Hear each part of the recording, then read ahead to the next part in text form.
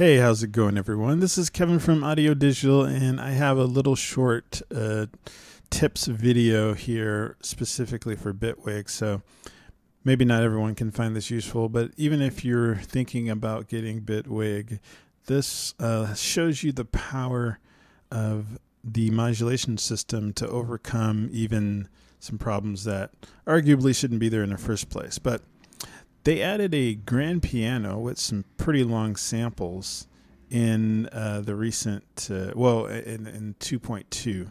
And they're high quality samples. They last a long time. Let's look at one of them. So this one's 20 seconds, 26. So that's very nice. The problem is that when you are holding down the pedal and you play a high velocity note and then follow it with a low velocity note, the high velocity is cut off and it sounds unnatural. So let's listen to that.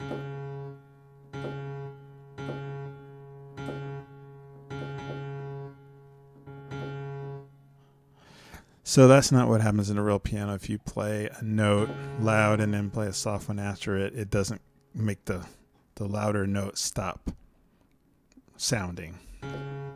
So when I'm doing like a roll or something, it sounds very unnatural and clunky and horrible, which kind of made the piano pretty much unusable for me. I would use something from Contact or whatever instead. But because you have the modulation system, we can fix this problem. So what I did discover is that if the release time is turned up all the way, I can play a loud note and then a softer one afterwards, and it doesn't cut off the loud note.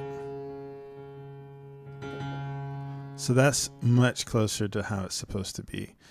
So what I can do here is use a modulator, come into MIDI here, and just open it up, click on Learn, hit my pedal, click on the modulation, and just turn it up. Now, when I hit the pedal, I'm basically turning the release all the way up. So now I can do my roll.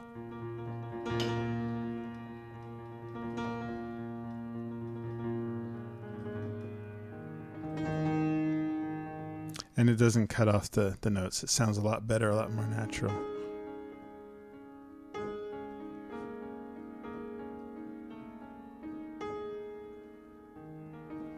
So you basically are able to fix the piano by using the modulation system. So that is super cool. Although arguably, yes, it shouldn't have this problem in the first place, but I'm really happy that it's fixable. So if any of you guys have experienced that problem, that's the solution.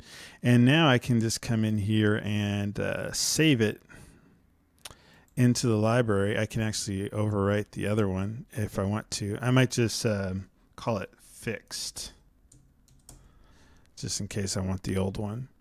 And okay that, and now I have another version of that piano where it's nicely fixed right here, so I can use that one and forget about the old one. Anyway, I hope that's been helpful for you. Thanks for watching and have a wonderful day. Bye.